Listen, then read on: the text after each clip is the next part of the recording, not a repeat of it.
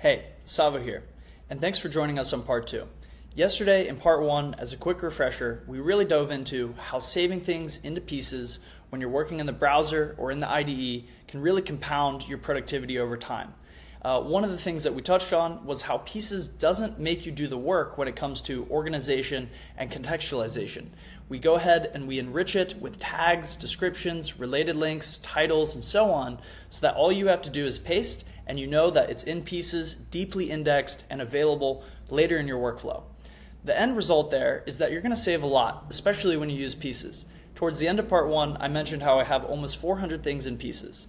And so today, in part 2, what I'm going to cover is how we have powerful search, suggestion, and that drives reference and reuse workflows, increasing your productivity and saving you time as a developer.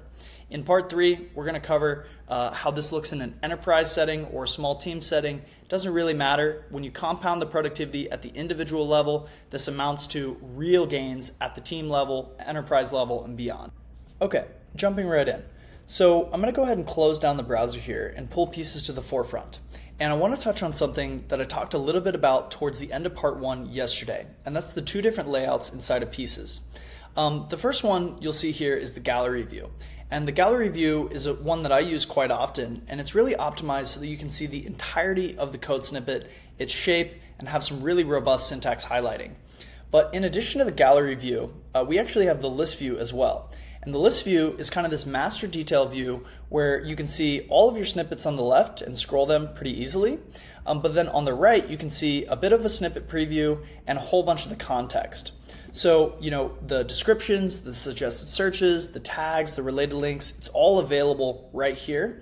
Back over in the gallery view, I wanted to note on something that we spend a lot of time on at Pieces, and that is making sure that our app works in a multitude of form factors.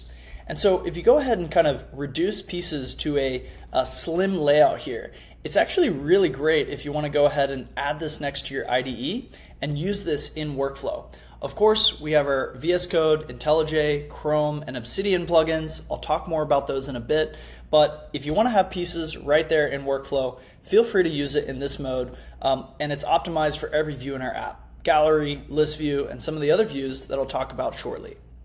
I'm going to go ahead and jump out of this split view here because I want to take a look at two views that I use on a regular basis day to day. Those two views tend to be the activity view and the global search view. So if I kind of zoom on down here, you'll see the workflow activity. Let me go ahead and enter into that and give you a rundown. The workflow activity view really serves as this place that's a chronological timeline where developers can pick up where they left off or backtrack through their workflow without having to go back to square one, search for something again, or go to the browser where they might have a ton of tabs or an endless list of visited sites.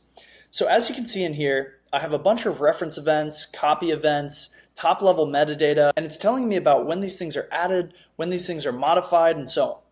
But for me, I find myself using the reference-only filter because I know that I don't want to have to remember the exact term or the exact phrase that I used to find something. I actually just want to come in here and say, hey, a couple days ago, I was searching GitHub Actions cache, and I can jump to that snippet, view it in the list view, view it in the gallery view, or I can restore that search and search again. But in addition to that, I find this really, really powerful when complemented with global search. If you aren't finding something that was referenced recently in your workflow, you can go back to global search. And global search is really this offline Google, if you will, for all the things that you have saved into Pieces. What we do is we index these things using neural code search. And this represents the code you have saved, the context that's associated with it as an embedding. And then we can quickly traverse those embeddings and relate them to a natural language query to give you the right results at the right time. So I'm going to go ahead and say, I want to search for that GitHub Actions clear cache. GitHub Actions clear cache. And when I click enter here, it's going to do a search. This search is actually entirely offline, and it's searching the things that you have saved. Right there, as you can see, my top 5 search results, I have the clear cache. I can look at that code. I can see how related it is to my current workflow productivity, and I can copy it to my clipboard. This is excellent, especially for quick commands like shell, PowerShell, or bash. But this also scales really nice in case you're looking for some reusable code that you might want to send to a colleague. For example, I know in TypeScript I use promise resolutions to make sure my asynchronous code is working properly, so I'll do that right here.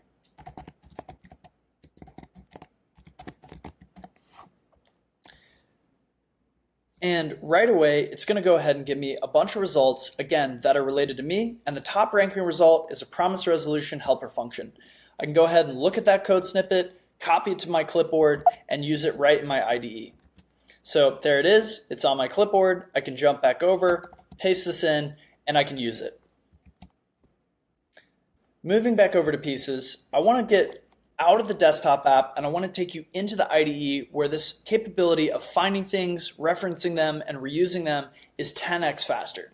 So if you jump over to our VS Code plugin, you'll note we have a couple different ways to look at the things you have saved in pieces. You'll have all of your materials grouped by language and recency over on the left-hand side. For me, I think this works out for maybe a couple things you have saved, but I primarily find myself using the command palette to search for pieces at scale. So what I'm going to do is do Command-Shift-P in VS Code, search pieces, and search promise resolution. Right there it is. I can open that. I can look at it. I can visit some of the related links. I can see that Mac and myself are associated with it. And I can actually insert this at my cursor or autocomplete it while I'm typing. These things are all changeable in your settings, but for me, I prefer to just do the preview. And jump over to IntelliJ, where we can look at some of the similar functionality, but with a few extra goodies. I'll note super quick that I'm using IntelliJ IDEA, but we do support all of the IDEs that the JetBrains team puts out. And I'm going to jump into a couple of the things that I just showed in the VS Code plugin, like your list view, global search, and find by snippet, but I'm going to wrap it in a use case where I find myself leveraging pieces quite often for that extra boost in productivity. And that's when it comes to CI/CD pipelines. So here I am, I'm in a CI/CD pipeline file, and I know that I want to reuse a snippet that Nathan, one of our other CI/CD engineers, sent to me earlier in the week.